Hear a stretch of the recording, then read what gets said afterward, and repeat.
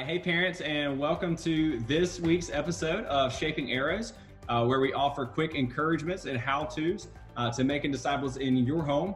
We're really excited this week. We have Pastor Andrew, pastor of Mercy Hill Church, with us to be able to talk about what does it look like to make disciples in your home, specifically related to cultivating a love for the Bible in our kids.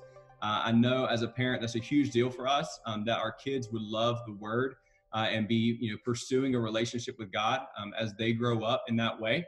And so, Andrew, I got a few questions for you. It's for our parents out there. First question, just kind of, lighthearted. What's kind of a funny story, maybe from you growing up and your relationship with your dad or something like that, or parents learning the Bible, or you with your kids as you've taught them and try to cultivate a love for the Bible in them? What's kind of something that you've encountered in that? Yeah, I've talked about it before. I was really lucky in terms of just my dad's a storyteller still to this day with my kids, and man, he just never was annoyed by me wanting to hear the same stories over and over and over. So he did a good job, but he did better than me. You were saying funny. I can't remember exactly what it was. I think I used it in a sermon 4 or 5 years ago, but I knew that I wasn't as good as my dad with the stories whenever AP was like, I don't know, 3 years old or something. And he's like, hey, I can't remember exactly what it was, but he was like, hey, tell me the one where, the guy gets baptized after he has leprosy and then he kills the giant and gets swallowed by a whale, and it was like, some kind of way, these are all sort of, they're just like one giant story about whatever, I can't remember exactly what the details were. It was something like that, where it was like 4 or 5 stories altogether. Man, it's all one big story anyway. I know. Right? So It's all one about Jesus. character, and no, but yeah, I love the stories. I think there's a lot of power in the stories for kids and adults. But Yeah, that's awesome. That's awesome storytelling and how that's impacted you. I think that it even impacts your preaching and how you preach too. So, man, what are a couple of resources that you would say, man, these are things that have shaped how I view, or things that I've used in terms of teaching my kids and they're growing their love for the Word? yeah, man, we think a lot about just kind of that. Man, we don't want discipleship to be an event in our home. We want it to be a culture.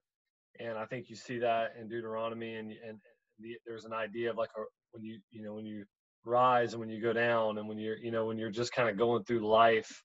So I want to make sure I say that before I kind of get into resources, because even though we really want to have kind of a culture of discipleship, I do think there is a real important aspect of that is kind of that focal point of the day. And for us, I've talked about this before, but for us, man, if I was gonna say 2 resources, the first resource I would say is a dedicated time. I know that's maybe not what people would think. They would think a book or something like that.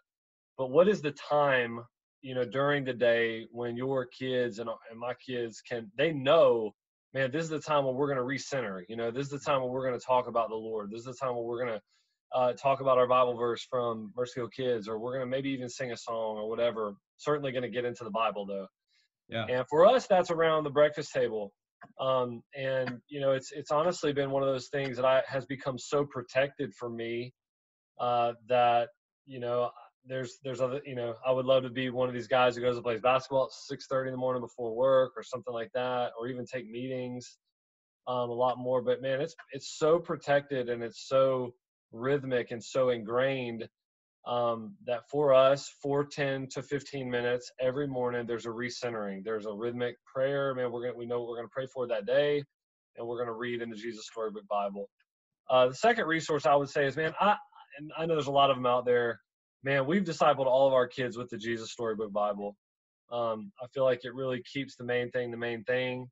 Certainly they learn a lot of morality. They learn a lot of what God wants for their life, but they never have that disconnected from a Christian worldview. You could teach kids a lot of Bible stories, but if there's a lot of stories that really, depending on the way you teach them, somebody from another faith could teach them the point you're trying to make if it's just about morality, and so we've used that Jesus Storybook Bible, and man, we've really enjoyed that, and kind of having a dedicated time in the mornings for 15 minutes has been just really good.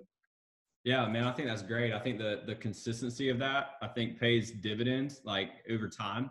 And then, man, Jesus Storybook Bible is one of the like most used resources. I think Yeah. just the benefit of it being gospel centered, and knowing that you're reading through the Bible in a way that always points to Jesus is huge. So, well, man, what's like one or two action steps or encouragements that you would give to parents out there? You know, we got parents that are watching that, you know, they're, you know, brand new to this thing. They maybe have toddlers, or maybe, you know, expecting babies soon. We've also got parents that have teenagers. And so, you know, what would you say to these parents? Like, maybe one or two action steps or encouragements that you would offer to them?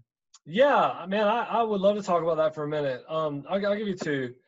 You know, I got some advice or very early on when Hattie Joe was probably, I don't know, just a couple years old. We were living in Raleigh, Durham. I was part of the Summit Church over there, and our pastor JD Greer, he said, man, a lot of people have very elaborate plans for discipleship for their kids, and he said, man, I'm all for that. I love that. That's how you're wired.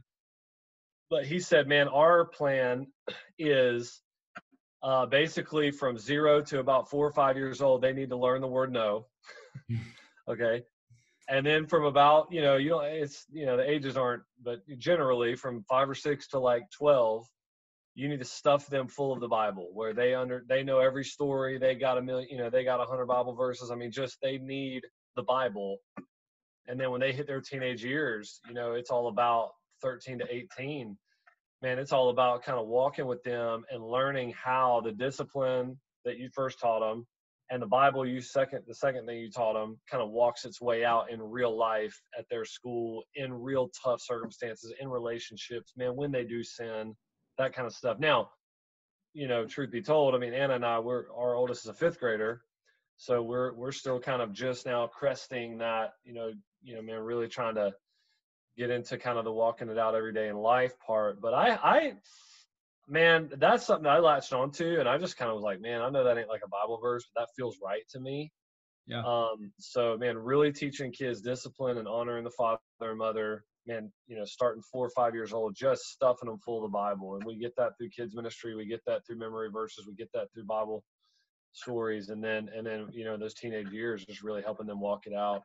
I think, man, the second action step, I would say, I don't want to be redundant, Brant, but man, I would still say, man, having a time where the whole family comes together in a family worship moment every day, if you can. And I say every day, man, there's probably, we probably do 5 days a week, honestly, maybe 6, but, there are times, Sundays are time now, we just we move right from the breakfast table to the worship. So we're still worshiping together, but maybe not doing our routine. But anyway, man, I was reading this week, Jim Elliott, I mean, just the famed story of giving his life for the Alcas in the 50s, and Elizabeth Elliott and all that. And I'm reading back through Gates of Splendor now, and it just struck me that they said that one of the most life-changing things for Jim Elliott was that every day at breakfast, his dad would get the Bible out and read to the kids, and the kids would squirm, and they were just kind of, but that was it. It wasn't anything bigger than that, but it was at least that, and it was every day. Wow. Man, get the Bible out and read to the kids, and it just formed his worldview. So I would really push people to have a moment. Man, we've had to refer a lot of people to biblical counseling over the years. I've done biblical counseling. That's not a shameful thing. I think it's a good thing.